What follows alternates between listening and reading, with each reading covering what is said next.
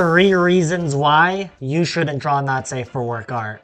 Look, I get it. You probably want to make some side income taking commissions and also get some internet clout with your spicy content.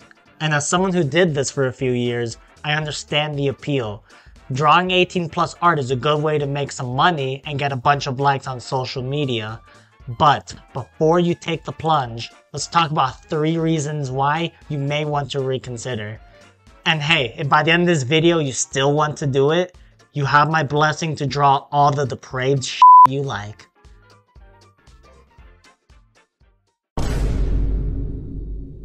The first reason why you shouldn't draw not safe for work art is the community itself.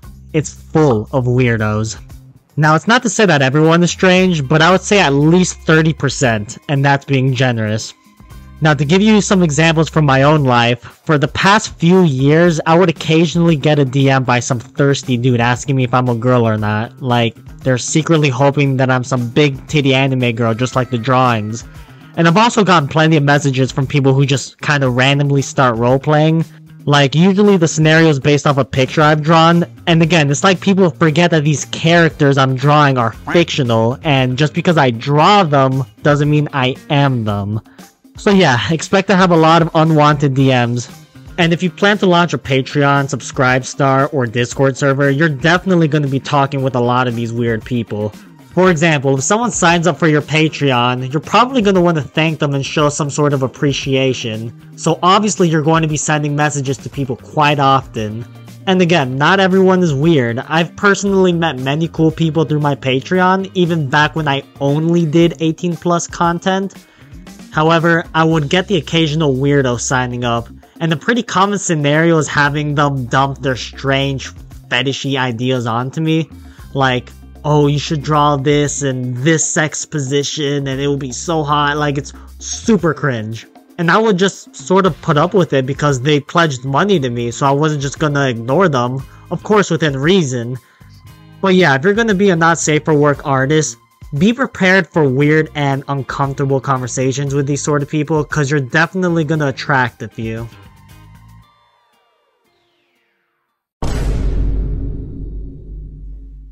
For those of you who've seen Death Note, remember how the main character, Light Yagami, was a good and respectable young man in the public eye, but he had a secret identity, Kira, where he was just murdering people with the notebook?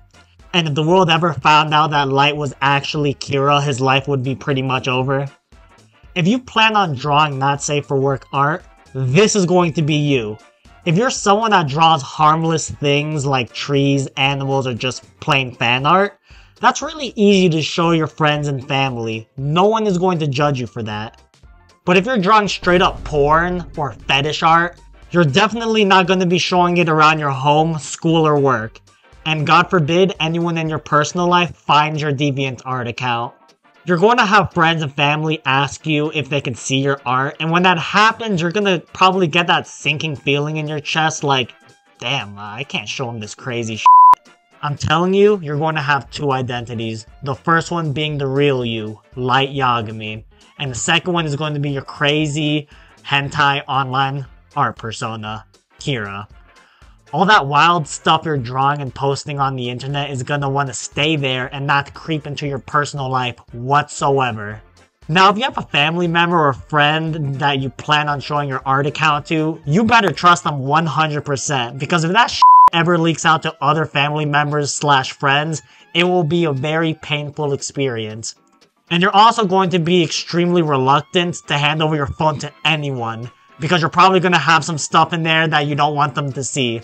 So if you can't handle the pressure of having a whole secret life away from your family and friends, then maybe drawing porn isn't for you.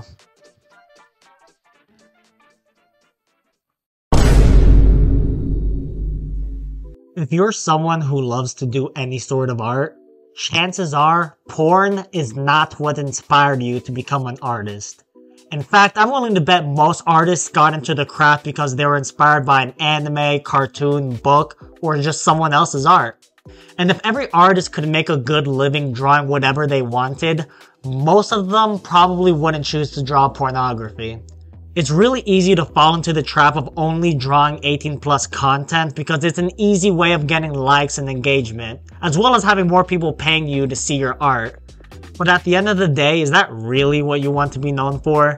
Now, I'm not saying you can never draw 18+ content, I'm just saying it's probably not best to have your brand circle around it.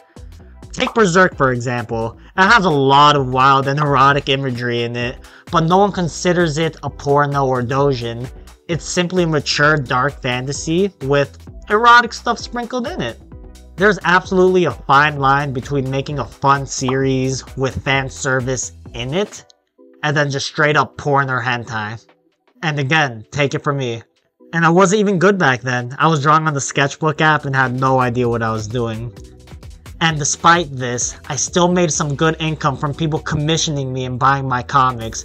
And being a broke college student at the time, that was huge.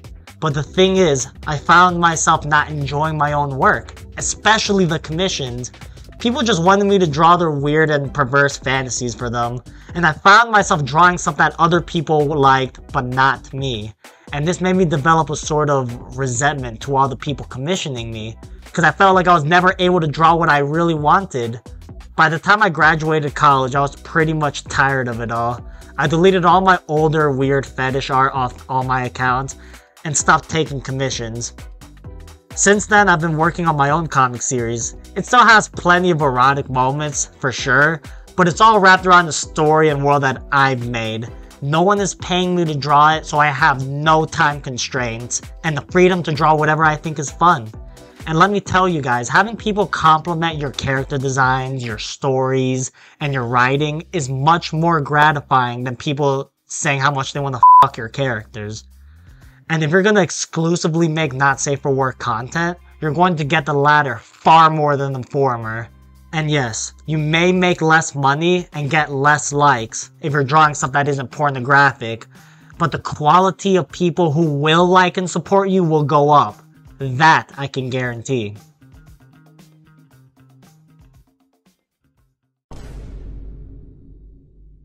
If you made it to the end of this video and still want to do not safe for work art, then you just might be cut out for it. I understand my personal experience isn't reflective of everyone, but I hope it at least gave you something to think about.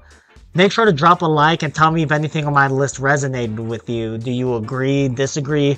Let me know in the comments, I'd be very curious. Till next time, peace.